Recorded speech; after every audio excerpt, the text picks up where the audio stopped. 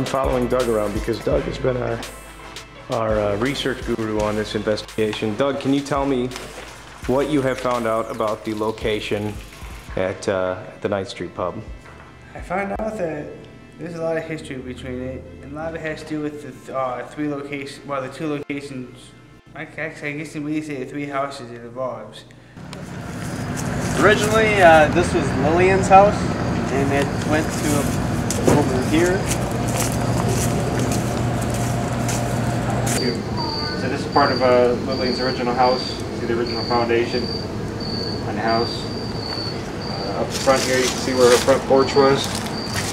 The brick stops. It was originally her front porch of the house. Supermarket, and at one time it was also a salon, and now it's the bar. And these are actually, originally there's two separate lots, and that was Lillian's house, this was the bar. Here you can see how the buildings were joined together. Two separate buildings, the supermarket and added on to Lillian's house. So they're all connected to form one location. Well, let's start with the property next to the actual bar. That was owned by? That's always been owned by the Sonnenbergs? Yes, that has been owned from the Sonnenbergs from the late 1800s. I found out that. I also found out that John, Lillian and Mary's sister, passed away. Where at, we don't know, but he suffered a long illness and lived with his mom the whole time. He died at the age of 35, so whether or not he died in the house, I don't know. So there's three potential people who died in the Sonnenberg house? Possibly four, okay. Because we have John, Mary, Lillian, and then the mother.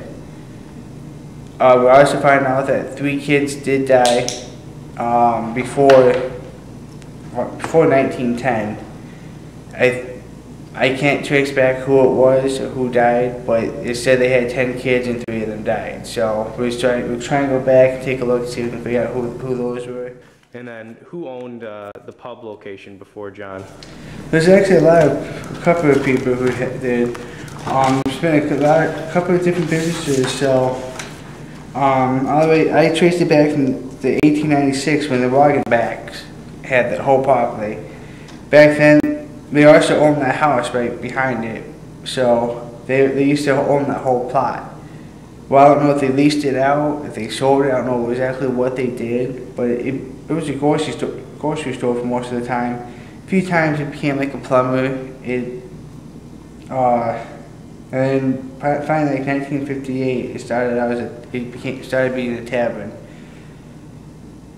It got split up at one point, I believe it was 1962, and it was actually a salon too. So now ever since then it's been a tavern until 1973, when of course Ninth Street picked it up and has made it into what it is today.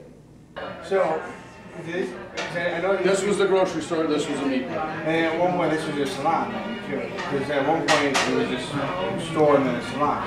I don't know if it was a salon, but it was a salon and the Tavern, wasn't it? Tavern, yeah. okay, yeah, and that was when it was the RNS. When Piccolo was here. Yeah. We've just been doing history on Piccola. Yeah, Piccolo. That's it. So you've been reading books, you don't know how to pronounce it. It's okay.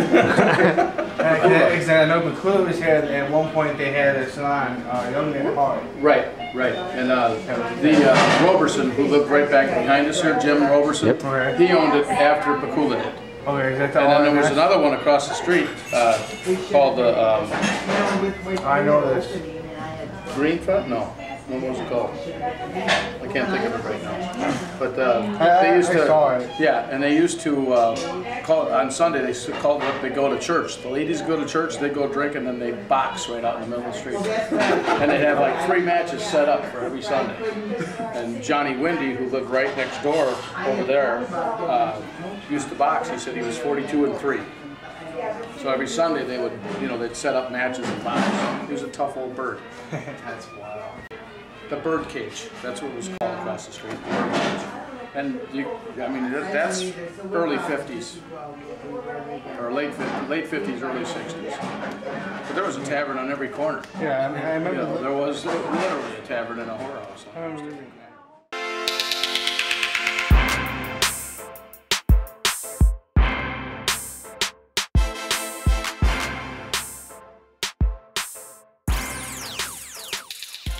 Started many years ago.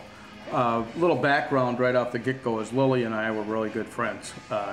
When she got older, up in her mid to upper 70s, she got less mobile, and I used to change her light bulbs for her, plow her snow, cut her grass, take out her garbage.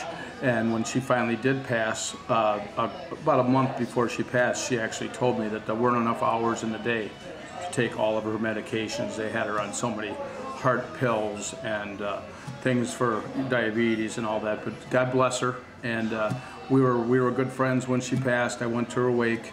Gary Sonnenberg, her nephew, and I actually had, he spent a lot of time here. So when Lil did pass, I really had no problem with Lil. Now, there were a number of bartenders that I had over the course of the next 10 years, a couple in particular that Lillian really didn't like.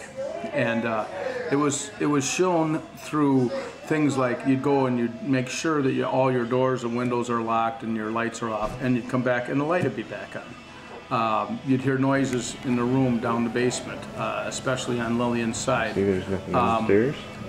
I have experienced a number of different things, one of them being that I actually felt a really cold spot one night when I was here by myself closing up. I go over to lock the door, which goes to the patio, which was on the side of Lillian's house, and you just get this chill and your hair stands up on the back of your neck like you're in the presence of somebody, but you don't really see them there, you know. And I've had that a number of different times, but there was one night in particular I remember where around Halloween, for some strange reason, and I don't think it was anything to do with the date, but my friend Nate, who is here quite regular, spoke to me about a week before that he had seen someone moving over into the pool tables. Well, sure enough, about 2 nights later, I saw movement and a shadow over near the pool tables, and the more I thought about it, the more I thought that it would look like a woman in a dress. And it's exactly the same thing that Nate had seen like 10 days prior, because we compared notes. And my bartender Jeff had spoken about, since he worked for me for 7 years, it seemed like every year, mid-October, because if I'm not mistaken, I believe she passed in October, she would get very active. And I've had a number of different times where I've shut off lights and they were turned back on. One of the scariest nights I had, and one of the convincing nights, was I was actually downstairs next door, which is in Lillian's house where the furnace is at, and doing laundry, and just felt someone's hand on my shoulder. And you turn around real quick and no one's there, but you know the feeling, and it's like you want to convince yourself that it didn't happen, but I know that it did. But I've had a lot of different feelings. You don't really get the touch or the feel, but you get the feeling like you're not alone. Mm-hmm. And it's kind of eerie at first, but once you get used to it and realize that it probably is, that Lil's with you, it doesn't bother you as much. And I spent a lot of quiet nights here, closing up by myself in 30 years that I've been here. Yeah. And Lil's definitely here, and I don't have a problem with that. Thank God, because she's scared the pants off of another and you guys actually had a pretty good experience with some presence here, and the Yankewitzes are also here from what I understand. But it's the 9th Street Pub in LaSalle, and Lil's address was 245 9th Street. I'm actually 253, but we built a parking lot in her backyard, and the poor thing died in her closet, and God bless her, she's still with us. And we actually have a picture you should take of Lil, her relatives on the wall, which we found in her basement, immaculate, for some strange ever, you know how things just get Right. dirty and dusty. This thing was like somebody had been wiping it off every day for crying out loud. Yeah, Lillian Sonnenberg is definitely with us, and we like having her.